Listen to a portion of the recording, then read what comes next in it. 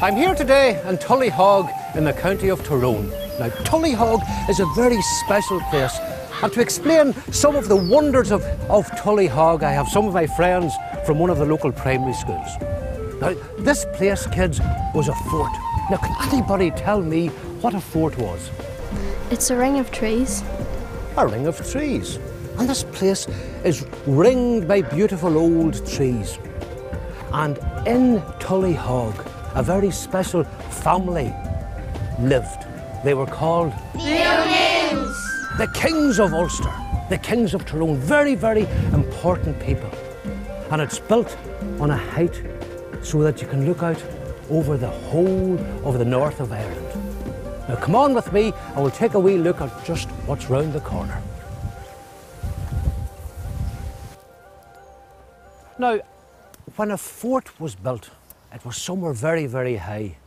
Look at the distance, you can see nearly every county in the north of Ireland, and there's a very special place over here. What do you call that strange building? Killymoon Castle. And over here we have the great town of Cookstown, of course, and Macra felt away over here. So when you're up high, you can see all around you. And that was so important if you had a fort, because the men in the fort were able to see for miles and miles around. Imagine that. Tullaghoge is a truly marvellous place, and when I come here there's a palpable sense of history, of the activities and the ceremonies that took place. It is magical.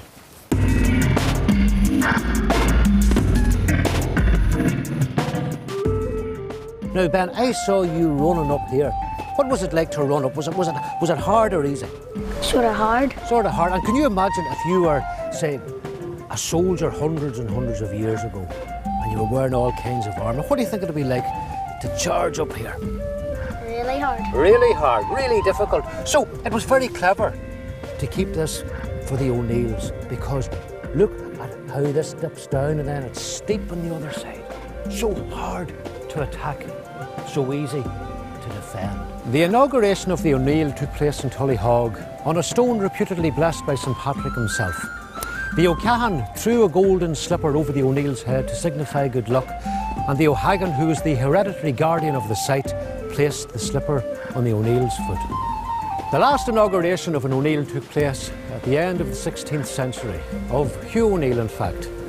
The flight of the Earl subsequently took place, and Lord Mountjoy destroyed the site and sacked Tullaghoge.